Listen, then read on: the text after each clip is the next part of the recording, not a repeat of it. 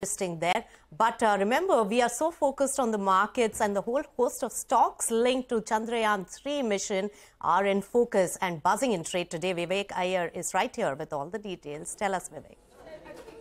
Well, absolutely. While all of the news flow rightly is focused on the mission itself, what we've done is we've compiled a list of companies, list of stocks, that are in some way tied up to this particular launch itself and have either supplied critical components or actually gone ahead and given the missile guidance systems. Whole list of stocks. We've compiled a list of 8 stocks, not comprehensive, but very interesting work done by a lot of these names for this entire mission.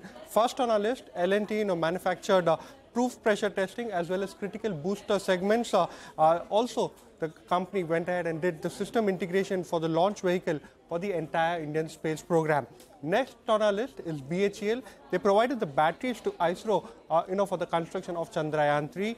HAL, they actually manufactured Vikram lander, part of the spacecraft that will go ahead and land on the moon. Paris Defense, the other company that we are tracking, supplied the navigation system for the aircraft.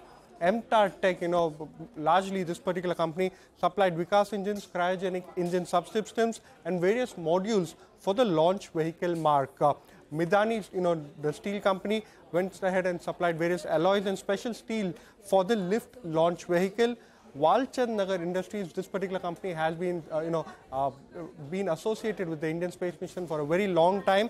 Critical booster segments S200 was supplied by this particular name. And lastly, Centum Electronics both helped in designing as well as manufacturing electrical systems for this particular launch. Whole host of these stocks in focus, and a lot of them are buzzing in today's session as well. Oh, absolutely. Looks like they're waiting eagerly as well, just like us, for that big landing, right? Vivek, thanks a lot for getting us all of those